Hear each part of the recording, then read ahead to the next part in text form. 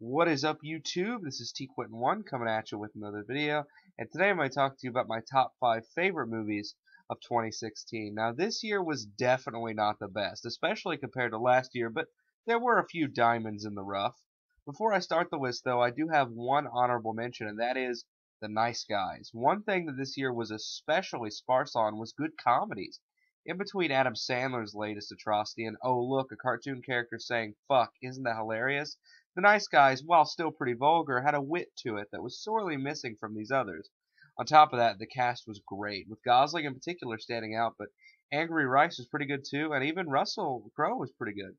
To be honest, the only reason it doesn't quite make the list is the second act drags on a bit. Other than that, I definitely recommend it, and judging by its box office, most of you probably haven't seen it, so yeah, check it out. Now on to my actual list, starting with number 5, and that's Finding Dory.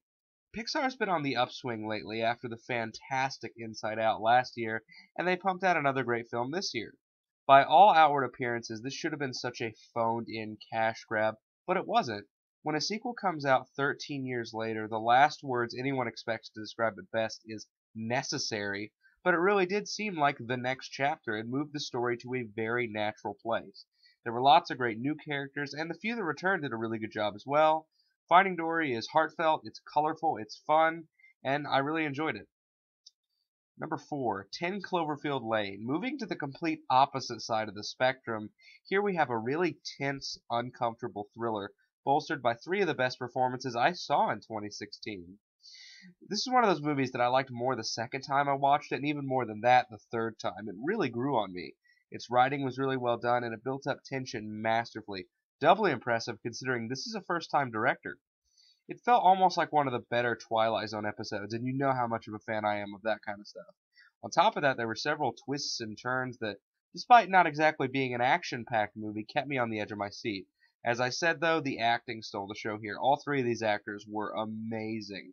Mary Elizabeth Winstead and John Gallagher Jr. felt so natural and real, while John Goodman just scared the crap out of me. Seriously, do not let this movie slip. Watch it as soon as you can. Number 3, Captain America Civil War. Now that is how you make a superhero movie. Everything I wanted from Dawn of Justice, I got from Civil War. Except a good DC movie. The Russo brothers are proving themselves to be the Marvel equivalent to Christopher Nolan. The characters were so fleshed out, and here we have an ensemble movie about 2 opposing groups, and I liked every single character on both teams. That is a hell of a feat, let me tell you. The acting is just great, and the film tackled some real-world issues that Dawn of Justice tried to do, but the approach here felt more mature. On top of that, the action scenes are just jaw-dropping. Some of the best in a superhero movie since the Dark Knight trilogy. There really is something for everyone in this movie, I think. This is definitely one for the ages. It was fantastic. Number 2, Kubo and the Two Strings. I grew up on fantasy movies like Labyrinth and The Neverending Story, and I've never really found something in recent years to scratch that itch. Until Kubo. Kubo was unlike any other movie I saw in 2016. Its world was interesting and had lovable characters, and it handled themes of loss and family in a much more adult way than I was expecting. Leica has had a good track record with fun little quirky movies, but this is the first time I've walked away from one of their films thinking that was an experience.